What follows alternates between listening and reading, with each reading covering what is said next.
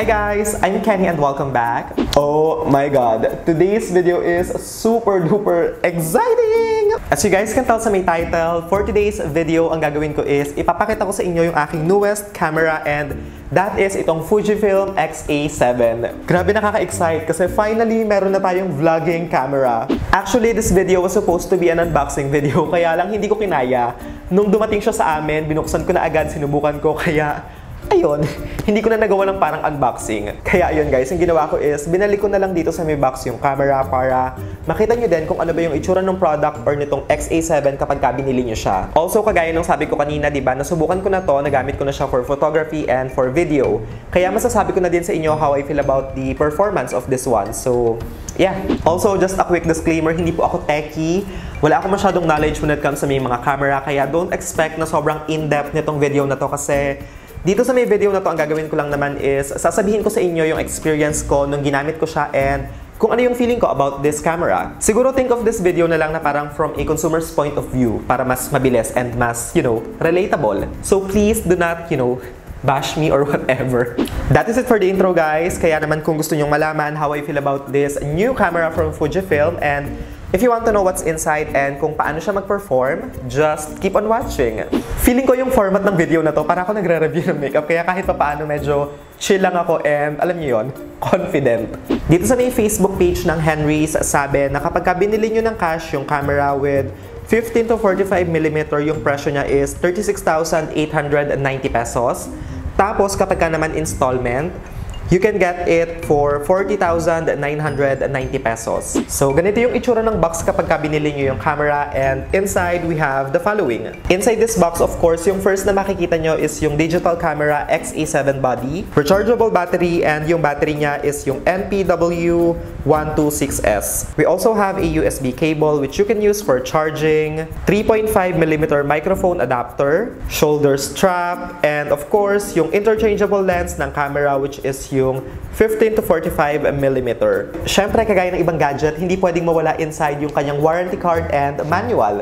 Also, this camera comes in 4 colors nga pala. Silver, dark silver, mint, and camel. Actually, lahat ng kulay sobrang ganda. But for me talaga, yung kumuha ng attention ko is itong dark silver kasi ang classic ng kulay niya. Tsaka bagay din sa kahit anong outfit. I mean, kahit anong kulay ng damit mo, diba? Kapag dinala mo siya, babagay siya or magmamatch. It's very classic. Ang sleek ng kulay niya and ng itsura. Dito sa may taas, we have 3 buttons. So, yung first one is for taking photos. Second is for taking videos. And of course, yung isa is for turning on and off the camera. And of course, kagaya ng ibang Fujifilm camera, meron din siyang mode dial for different settings. Sa may left side ng camera, we have a microphone port and a shutter release button. Sa may right side, we have an HDMI port and USB port for charging. Sa may bottom part naman, nandoon yung battery and of course, yung SD card slot. Tsaka hot shoe na pwede nyo paglagyan ng flash or ng mic. Sa may likod naman ng camera, as you can see, sobrang sleek. Sobrang linis lang niya and minimal.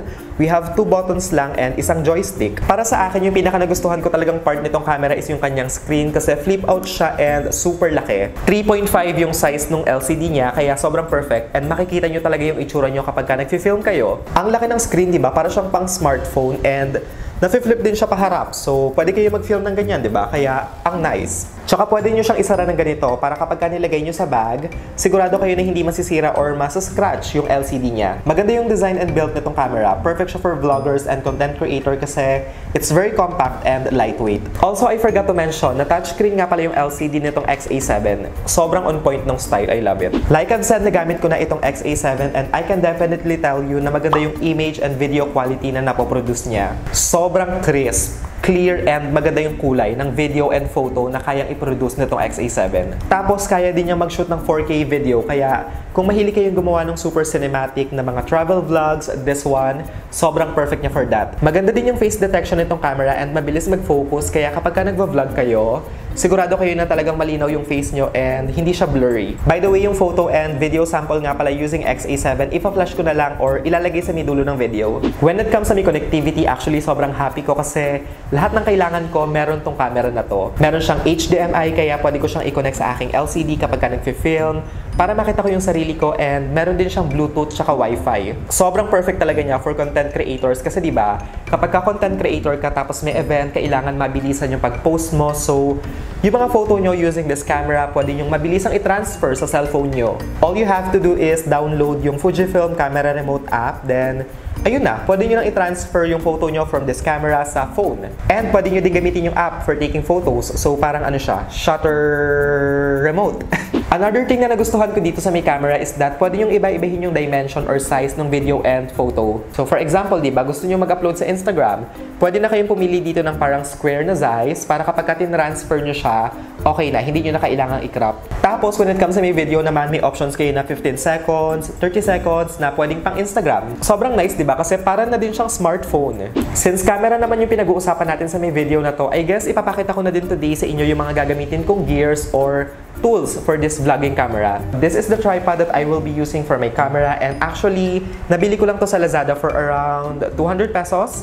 And yung brand niya is called Yunteng. So, let's attach it dito sa may camera para you can see how it looks like kapag meron na siyang tripod. When it comes sa may microphone, actually, I have two options. So, yung first one is from Boya, and ito yung kanilang BY-MM1. Second option natin is from Rode, and ito naman yung kanilang Video Mic Go na microphone. Since maliit naman tong camera, I guess dito sa may dalawa, ang gagamitin ko na lang is yung Boya na BY-MM1 kasi parang mas okay siya and hindi ganun ka-bulky. Feeling ko kasi kapag etong Rode mic yung ginamit ko tapos nilabas ko siya, masyadong eskandalosa and agaw pansin. So, dito na lang tayo sa may mas maliit. Anyway, ikabit na natin yung microphone para makita nyo yung kanyang overall na itsura. Actually, medyo nakakasad lang kasi yung insert niya sa may microphone, maliit siya. Anong size ba to? Wait, let me check. Hindi nakasulat kung ano yung size, but it is a 3.5mm microphone adapter. I feel like mas okay sana kung ginawa na lang nilang 3.5 yung size para hindi mo na kailangan ng ganito. Diba? Para hindi na ganun kadami yung kailangan mong isaksak and mas maiksi yung cord. You guys know na sobrang mahihain ako, but after kong i-assemble itong aking vlogging camera, feeling ko magkakaroon ako ng confidence na mag-vlog kasi ang bongga niya, ang pasabog. Diba? Pwede na ako mag-hi guys sa labas.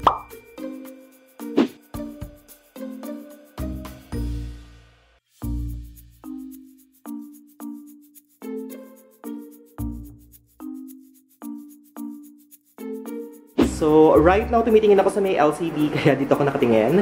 But ayan, as you can see, sobrang perfect ng quality ng video kasi it's very vivid. Maganda yung kulay niya. Talagang true to its color siya.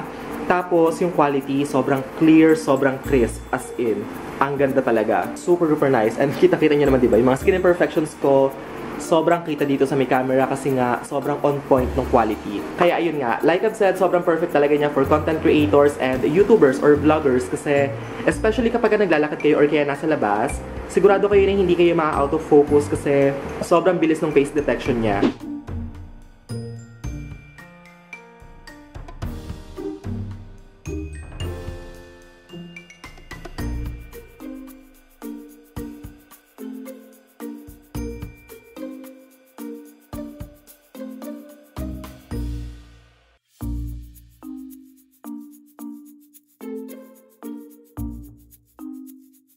Anyway guys, that is it for today's video! I hope na nag-enjoy kayo sa may video natin today and sana din kahit papaano nakatulong tong video na to sa mga nagsasearch ng video or review about this new camera from Fujifilm. As always, thank you so much for watching.